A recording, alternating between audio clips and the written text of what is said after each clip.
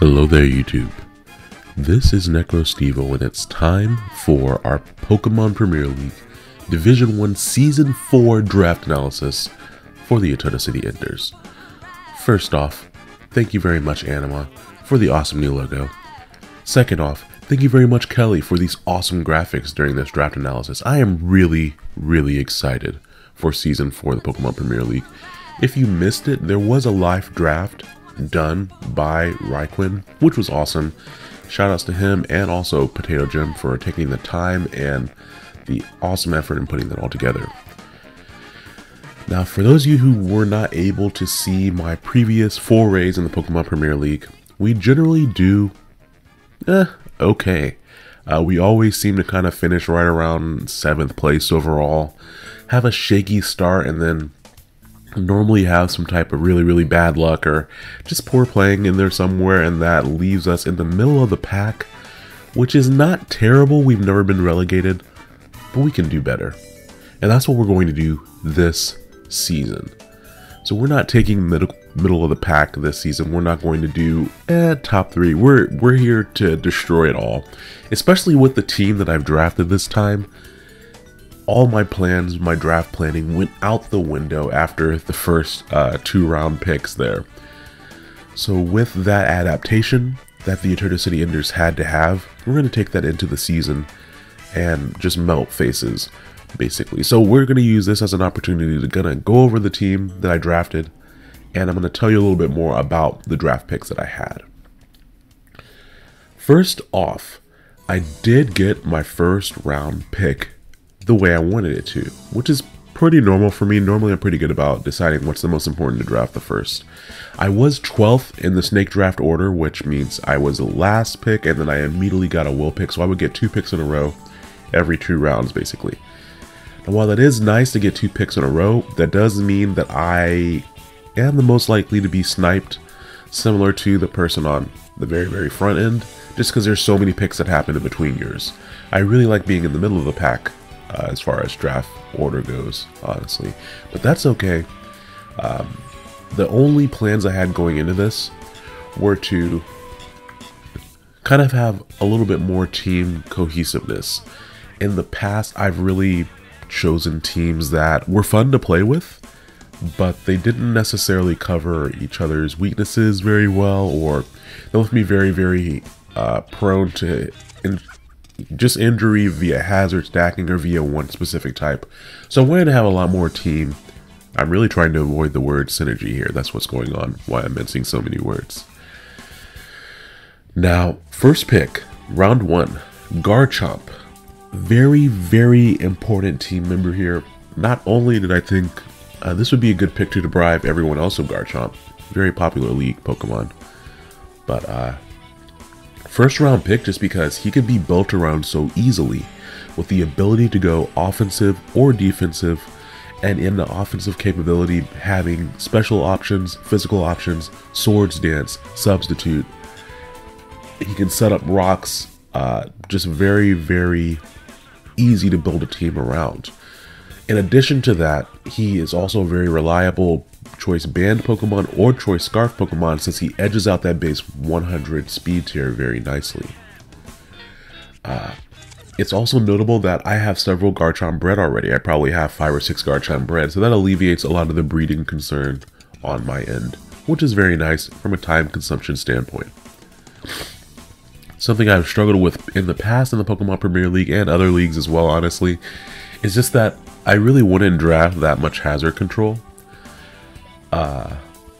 And so that's why my next pick goes along with Garchomp pretty well, because not only does it satisfy my need to use all 3 starters in league format, but I immediately get one of the best spinners you can have in a league format, and that's Mega Blastoise. Mega Blastoise is very nice, forming kind of a nice little wall breaking core of sorts if I needed to with Garchomp. But more importantly, very reliable spinner, and it's a spinner that can threaten out spin blockers, because most spin blockers, of course, are going to be weak to Dark Pulse, and those that aren't weak to it don't like taking water type moves that are boosted by Mega Launcher. So very reliable, bulky spinner there, and if I need additional bulk, or if I need to go a lot more tanky, I can do that too, and still have a relatively reliable choice to depend on right there. Now we have also with those two picks, we had the start of our Fairy, Dragon, Steel, and our Fire, Water, Grass cores. And in League formats, I always love to build those cores into my team. Now I will say from here, this is where my draft plan really fell apart. I originally wanted to get Florges and Roserade to go along with Garchomp and Mega Blastoise, but they were sniped almost immediately. And then my secondary picks, things like Whimsicott or Tangrowth, were also sniped before they got back to me in the draft order. And so I was trying to figure out, okay, I need to go ahead and get my Fairy, because normally I draft my Fairy in the first round, because Fairies are just really, really important from a defensive standpoint. But I also needed something that could perform a defensive role. I didn't want to go too offensive with my Fairy, and Sylveon I think was even also taken at this point. And so that left Gardevoir, which I was really, really pleased with picking up as my third round pick. I have not used Gardevoir in any league capacity before at all, but it gives me a nice offensive synergy here where I don't have either of those types for my offense yet. And then for defense, it has a wonderful trace ability, which can be used even offensively depending on the situation. But it is nice to pick up either things like Water Absorb or things like Regenerator, Intimidate also. All those are very, very nice to pick up in a defensive sense, because it can force switches that it otherwise wouldn't be able to deal with. Synchronize is nice, but I think I'd rather have Trace for the most part as far as abilities go. And as far as more especially defensive Pokemon goes, Gardevoir hits a nice speed tier where it's not set up fodder for most Pokemon. I also like that it can have access to Destiny Bond, Thunder Wave, Will-O-Wisp, all for support options. It can get Wish, it can get Heal Bell, so I do have a built-in Cleric there as well. So kind of settling on multiple fronts here instead of going with Florges. But the trade-off is really the speed, which is nice. I did like Florges' Mono Fairy type, but we will definitely make use of some powerful future sights here with Gardevoir, because that is a fun move to use. Now alongside Gardevoir, my wheel pick actually ended up being Rotom C, or Rotom Mo form. I definitely wanted to go ahead and get that grass type. I decided to go with Rotom Cut. My first initial secondary grass pick was Whimsicott, because I thought, okay, I can still get the grass fairy thing going on there. But since that was sniped for me, I ended up going with Rotom. I didn't want a grass type that would compound my weaknesses too much, which is why my initial grass type was Roserade with Grass Poison, because then I'm not compounding too many weaknesses. Rotom, while it does give me the extra ice weakness alongside Garchomp, it basically shores up all my other weaknesses in a single pick. We now have the start of some Volt Turn momentum gaining as well, and I've used Rotom Cut before in the Indigo League of Legends, excuse me. Wow, that's when you know you've played in too many leagues, when you're trying to remember which league you used a Pokemon in. And I really enjoyed the wall breaking power it had just with specs. In conjunction with, it can be a very reliable Scarfer as well. I don't like using it as a Scarfer because normally you have to put yourself in a lot of weird 50-50 positions as far as using electric or grass type moves. But that aside, it's great to force people into positions where, hey, I have to switch something into a Leaf Storm. What do I have to take this? It's the same thing as a Draco Meteor, where you're just forcing your opponent to take a really big hit. And that's why I wanted Roserade originally, Leaf Storm. Now I still don't have that secondary Poison type here, but trading it off for Volt Switch, not bad at all. A secondary Will-O-Wisp spreader as well can be very, very annoying for the opponent to deal with. And then they also have to figure out, well, what type of Rotom is this? It can run more defensive sets if I just need to switch something in on Scalds too. That can be nice. So I'm very, very satisfied with that pick, and I like Rotom Cut form overall, just because it's something I'm a little bit more familiar with. Now for my next pick, I actually was expecting to get Sneasel, because I definitely expected Weavile to go much earlier in the draft order, rather. But Weavile on round 5 of the draft was still around for some reason, and so I decided to go with Weavile over Sneasel just because I had saved some money because I wasn't able to get the Pokemon that I wanted on rounds 3 and 4. So picking up Weavile was really nice. It's a Pokemon that most people are familiar with just because of the Stab Ice option, Stab Dark, very fast, very threatening, and it's also a defensive pick in the sense that that's one less thing that can threaten my Garchomp. Now, you can still have people draft Mamoswine, of course, but Weavile being faster than Mamoswine and being able to hit it with a low kick makes it a little bit more viable for this team. Now, Blastoise is my only hazard removal at this time, and that's something that in the live stream that kind of doted on was just my team's weakness to hazards, especially adding Weavile in there. And so I needed something to really switch in on poison and fairy types because I didn't really have that at this time either. So in addition to Weavile's ability to go either Swords Dance or Substitute, really all it needs is knock off Ice Shard, Icicles, Crash, and maybe a coverage move like Poison Jab or Low Kick. Weavile's options are pretty straightforward, but they work. And some glue that works with those straightforward options is Magneton. Magneton, I went with Magneton over Magnezone, who was actually still available at the time, because Magneton is 10 points of speed faster.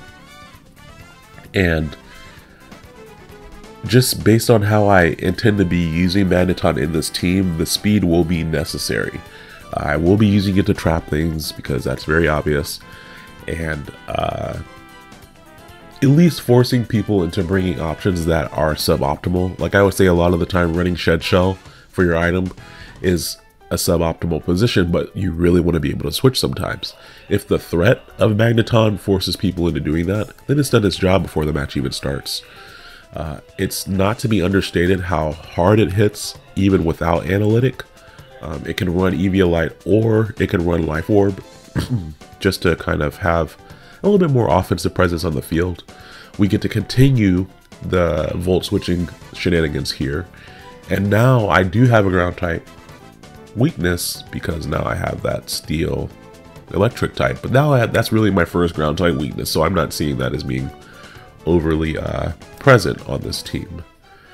Magneton also kind of weirdly has access to some support moves such as the different screens that it can set up. It can Thunder Wave, stab steel attacks for fairies finally, so I have an offensive presence against those fairies, which is very nice too. Now in the next rounds, rounds 7 all the way to the end, I admit that I didn't really plan for any of those. I kind of just reacted to what was happening in the draft at the time and seeing, okay, I need to make sure I have checks to X, Y, and Z. Talonflame had actually been drafted much earlier in the draft order, and I still didn't have a good check for it at this point. I mean, I could bring in Magneton on the Brave Bird, but then after that it gets to Flare Blitz me in the face unless I'm Scarfed. So not a reliable check at all to Talonflame. And I also really wanted a secondary Rock Setter, that way I could alleviate some of that pressure from Garchomp, and I really just wanted a good defensive Pokemon in general, something that would pair up well with Gardevoir. And the answer to that was Rhyperior. I have used Rhyperior before in draft format, and he's very versatile, similarly to Garchomp. So while we do see kind of doubling up on my weaknesses here, I have plenty of things to bring in for those weaknesses. For example, the water weakness, I have Blastoise and Rotom Cut for. The ice weakness, I have Blastoise and I have Magneton for. And for the grass weakness, well, I have plenty of things for grass. So I wasn't necessarily worried about the weakness standpoint. In addition to having someone else set up rocks, we also have access to Rock Polish, Swords Dance, a Choice Band set. Rhyperior can run mixed options, albeit very weakly. He does get very random mixed coverage such as Fire Blast and Flamethrower. That's more for like a 4 times weak scenario, but it's there. You know, that's something that we can take into account in team building, which is nice. I want options here is the main point. Rhyperior's ability, Solid Rock, also alleviates a little bit of the pressure from being really weak to things. And it also allows me to run a Rocky Helmet set similar to Garchomp in case I just want to have a defensive wall for the team. Now the last Pokemon that I had in my original draft plan on my round 8 pick for 4 million was Primeape. I actually originally wanted Terrakion, which was drafted very early, and so Primeape was my secondary pick, and I didn't think anyone was going to pick Primate, so I kind of just left it until later. Now I ended up going with Primate for my round 8 pick just because at the time I didn't have anything else planned for my last 2 picks, and I wanted to see how people will react to Primate being chosen. And Primate is just one of those Pokemon where I feel like a lot of people underestimate it because they think that it's either like a nostalgia pick or, oh yeah, you just need something to throw around close combat. And that's really underselling Primate. First of all, Primate hits base 95 speed. Very effective in league format. The crowded base 90 speed point means that he can run a Choice Band or a Choice Scarf very effectively. While he does fall below the 100 base speed point, he can still function with the Choice Band or a Choice Scarf pretty effectively, which makes him pretty versatile in my eyes. On the secondary front, something that Terrakion can't do is have a lot of really good coverage. Primate gets access to Gunk Shot, Poison Jab, Iron Tail. It gets access to a lot of random elemental punches. It can use acrobatics. It can even have weird support with Encore. And most importantly for this team, I finally have a Pokemon that uses U-Turn. So now we have some wonderful Volt Turn shenanigans going on, and Primate is fast enough to make use of them. With its very subpar bulk, it really needs to be able to hit and run, and that's exactly what it can do. And if my opponent has a lot of options that can set up, I will have Encore in the back there just to force them into the position where they really need to switch out or risk getting KO'd. So that's pretty nice too. Now on rounds 9 and 10, I actually had a lot more money left in rounds 9 and 10 than I expected to, which was nice. I noticed at this point though, I still hadn't drafted my fire type, and I really wanted to have that core. I already have my Dragon Fairy Steel core.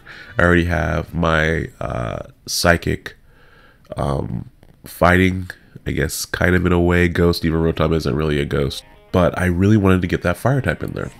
My original draft plan was to draft Magmortar, but that was on the premise of me getting things like Florges and Roserade and a little bit more speedy options so I can go slower on my fire type.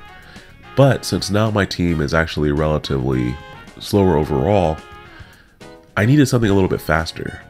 And so with that I chose Volcarona, base 100 speed, and it gives me something to switch into a lot of those really annoying priority options that really threaten things like my Weavile and Gardevoir between Mach Punch and Bullet Punch and Sucker Punch.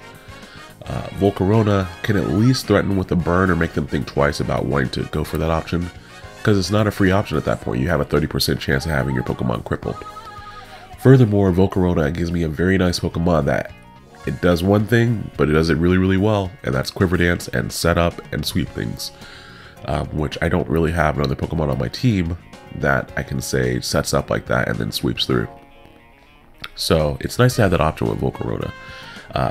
Since I did decide to go with Volcarona instead of a mono fire type like I originally planned, I needed more hazard control, because right now Blastoise is just really, really forced to do a lot between Weavile and Volcarona, both being weak to every entry hazard that there is present. And so with that, I have Golbat for my final choice. Not a Pokemon that I have used before. It has been used against me several times, specifically Frank C. Trode last season. That was just in the Lithio Battle Association. He brought a nasty plot Golbat against me and wrecked shop. And so if you can't beat them, take notes, because that's how you be a better player. So that's what we're going to be doing here. Golbat is one of those weird Eviolite Pokemon, or mid-tier Pokemon rather, that again, when it was first introduced, it didn't have an evolution, so its stats are actually pretty good for having access to Eviolite. Its speed tier means that it's not setup fodder. It does get access to nice taunt and haze options, and we cannot forget the ever-present Super Fang that can just immediately strip 50% off of any Pokemon. And so you're putting opponents in a position where they have to choose, okay, what do I want to do here? Do I want to lose 50%? Golbat can also U-turn so I can gain momentum. Golbat can be very annoying and is toxic in Roof Stall. while he is weak to a lot of different Pokemon, I have all of those options covered very nicely with the rest of my Pokemon, which enables Golbat to defog a lot more. Fortunately, defog can be bred onto Golbat, otherwise I would not have chosen him for this role. Thank goodness, otherwise my option would have been like defog Scyther or something, which is no good for this type of team. And I finally get my poison presence that I wanted so long ago in this team. So now I can at least use Sludge Bomb with some impunity, or I guess Poison Fang if I really wanted to, but that's not something I see happening too often. But yeah, I'm very, very pleased with my team overall. I'm pretty excited for battling with this team. I feel like when people see my team, it's the same reaction I normally get when I draft, which is, well, why would you draft that? Or why'd you go with those options? And that's where I really thrive, because then I get to turn around and go, you didn't expect this, did you? So that's what we're going to be doing this entire season, is just defying whatever opinions people have with us. Hopefully they don't expect us to win, because then if we defy it, we'll lose. But we'll defy those negative opinions people have of the Eterna City Enders. We will end those expectations, and we'll rise to the top. No more middle of the pack, here or there, willy-nilly type deal. This is the season, so everyone needs to prepare themselves for what's about to happen, and, you know, make yourself at peace with it. Because this is going to be a great season, no matter what happens, and I really enjoyed myself last season too. But yeah, I'm excited. I'm very excited. So I hope you guys enjoyed this little draft analysis. I hope it wasn't too long, and if it was, just let me know some things that you would like to have me expound upon in the future. I am looking forward to be a little bit more analytical on my team builder analyses. I got really lax on those last season because I was in 3 leagues at one time. So this time, focusing on the PPL, I have a little bit more leeway with that. So I hope you guys have a great day, and I will talk to you all later. Goodbye now.